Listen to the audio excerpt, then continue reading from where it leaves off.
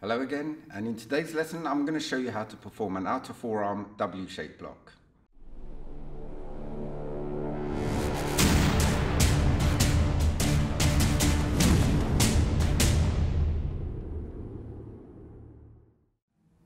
The W-shaped block is used to protect you against a kick or a hand attack aiming for your philtrum or areas above.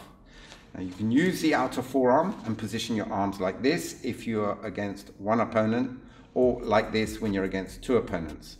But you can also use knife hand and reverse knife hand against two opponents. But I'll be showing you how to do this block with the outer forearm. And here's an example of how you can use it against a single attacker.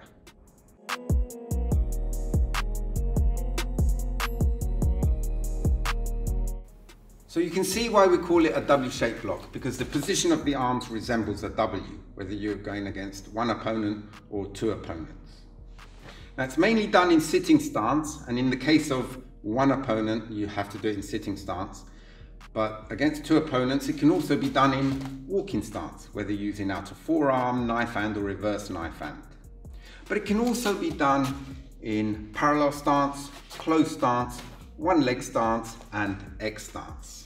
But I'll be covering it with sitting stance using the outer forearm, and I'll be showing you how to do it against one opponent and two opponents.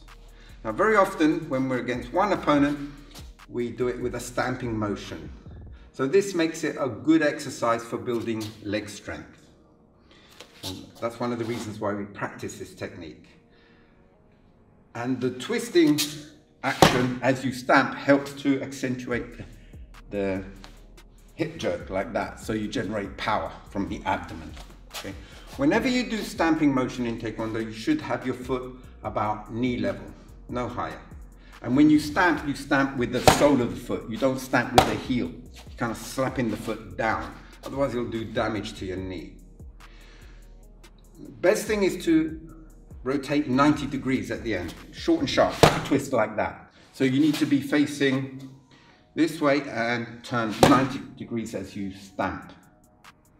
Very often people rotate too much in one move like this, 1, 2, and they're rotating very slowly. Okay, so you don't accentuate that hip action. Okay, so I suggest you pivot twice.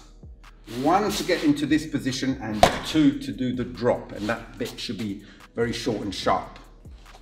So there's really 2 pivots.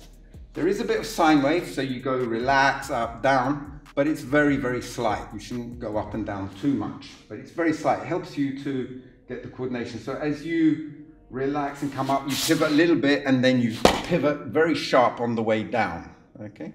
And remember to keep the elbows below the shoulder, fists about temple level, okay? Now, where to look?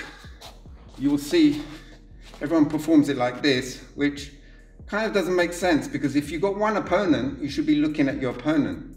And I did ask General Choi, I had a long discussion with him once in a seminar about this. I said, shouldn't you be looking where the opponent is? And he kind of argued the case for two opponents. I agree, when you have two opponents, you've got to look straight ahead. You can't look at either one. But with one opponent, why not look at one? In the end of this long discussion, he did agree that I had a point. But still, from that day, they were still practicing like this. I suppose they wanted to keep symmetry in the movement. It looks much better doing this than this, okay? So a good compromise is to look at the opponent until the very last moment. So you look straight ahead, and then as you block, you can look straight ahead to keep the symmetry. Helps to keep the patterns looking very neat and tidy. Very often people ask whether they should twist the arms. General Choi used to say not to twist. There's no need to twist because you're getting a lot of power from the rotation from the waist. So that's short and sharp, powerful, so no need to twist. But a lot of people like to twist. He said that's fine. You know, if you want to twist, fine, but don't wave the arms around. You know, what he doesn't want is this waving the arms. He wanted people to keep that position more or less stable, see, like that, okay?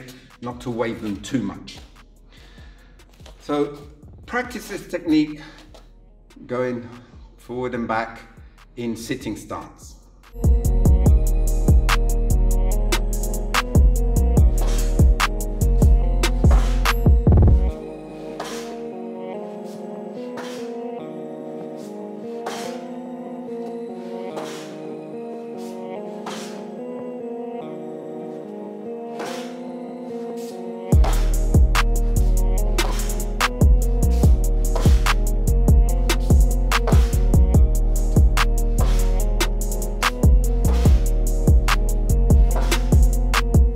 When you're blocking against two opponents, your arms shouldn't be straight as if you're doing it against one opponent. Your arms go out 45 degrees, like that.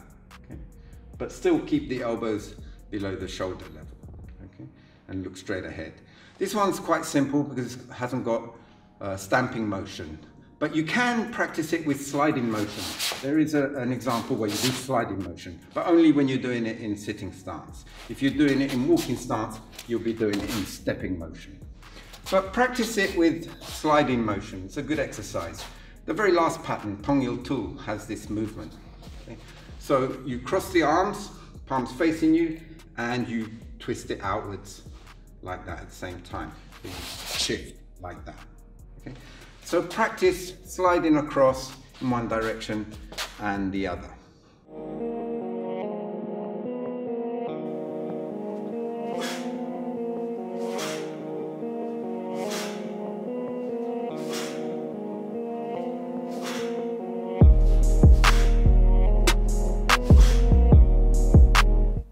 As I mentioned earlier, the W-shaped block can also be done with a knife hand and a reverse knife hand, but it's done slightly differently. So I'll be covering that when I cover black belt patterns. Now, an interesting thing about the naming of the technique. In English, we call it a double-shaped block, but in Korean, it is san Makgi. Now, san means mountain. So in Korean, they call it a mountain block. And the symbol for a mountain in Korean and Chinese, it's like this. It resembles the shape of the technique. And another thing, when you do the block, you do stand firm like a mountain. So a lot of similarities there to the naming of the technique. Okay? Now, next lesson, I'll be covering how to do a pushing block, and there's various kinds. So please join me for that one. See you next time. Bye.